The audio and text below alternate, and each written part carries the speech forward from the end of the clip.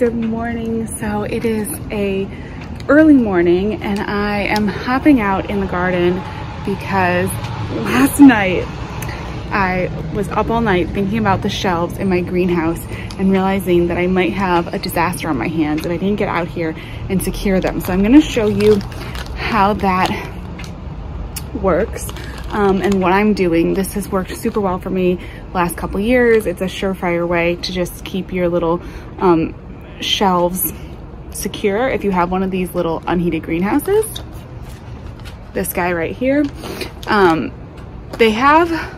has anyways 4 shelves, and they have these little wire grates which work pretty well to hold the plants up. Honestly, I haven't had any issue, but I'll show you what was keeping me up last night. I put this pot of arugula up here and I noticed that this shelf had already been bent a little bit. And I didn't even think anything of it. And then last night in the middle of the night, I thought, oh my gosh, that's gonna break. And these are all gonna go flying. So I wanted to get out here this morning and move these pots and get this shelf secure because as you can see, it's starting to bow a little bit and that could potentially be bad. I have all those seedlings started. We can't have bad things happening to those. Okay, so let me move these down. All right, so that's better. And yeah, as you can see, it's just a little wire tray that fits over, but this is the answer to your problems. Just a few little zip ties. I use these in so many places in the garden. There's something I always keep in my garden bag. And I find that you just never know when you're gonna need to secure something. And they're pretty strong and sturdy. I haven't had any issue with these like breaking. I don't put, you know, just super heavy pots on here. That pot with the arugula is about as big as I go. I try not to, like, you know, just really weigh it down because the whole structure is not like, it's just not super secure, right? It's pretty good.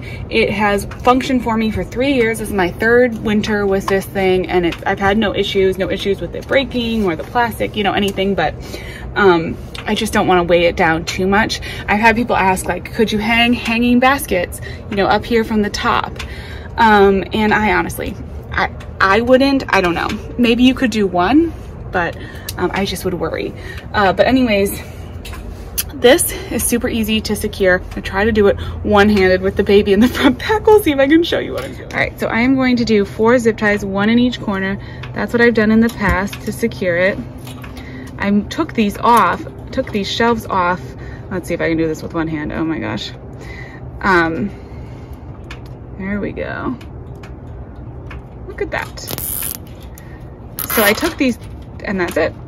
I took these shelves off in the summer because I had some squash planted in here in these grow bags, and they started growing really big, and I didn't want them to try to be like, you know, growing through the shelves because it just was, you know, gonna block the leaves and everything.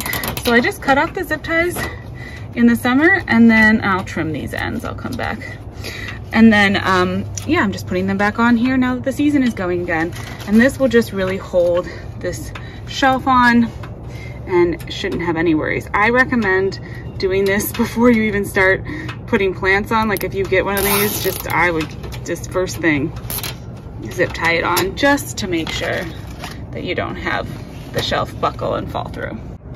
And there we go. So as I said, I will come back in and, you know, clip off these ends, but it's basically secure enough now that I can put my seedlings back on here and there shouldn't be any risk of them falling through or the shelf buckling or anything like that. There we go. Got the grow bags down here, something starting to come up. Lots of fun stuff happening in this greenhouse, and I'm super excited to continue to use it throughout the year. If you'd followed along when I got it set up, I brought the citrus in here, and look how happy that's looking. Both the citrus and the eucalyptus are looking super happy. It's been still pretty toasty in this greenhouse during the day. We are still having nice fall temperatures, so it's in the 60s, 70s during the day.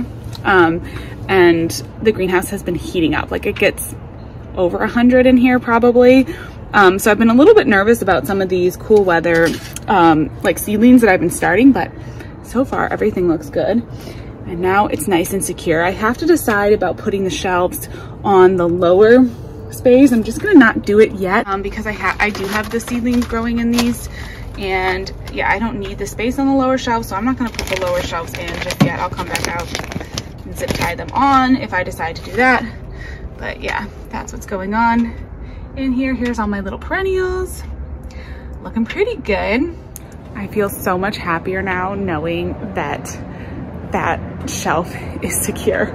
I don't often get woken up in the middle of the night by garden worries. Someone else wakes me up. But yeah, I don't usually, you know, like worry about stuff like that. But boy, last night I was thinking that shelf is just about to collapse. I better get something on. So phew, I feel so much happier to have that done. And I am gonna just go ahead and water in here. We got rain last night, but obviously the rain didn't get into the greenhouse. And that's one thing I always find myself having to remember with the greenhouse too, is that like, even if it rains outdoors, you gotta come out and water the greenhouse.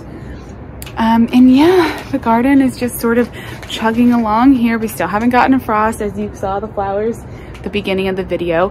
How pretty is that pink Gara? Let's just take a moment to look at it again while we're out here. So this was just a little wisp of a plant, and I had it, it was kind of crowded out, so it was like, I thought it was gonna die, honestly. And then I brought it out here and it has just taken off.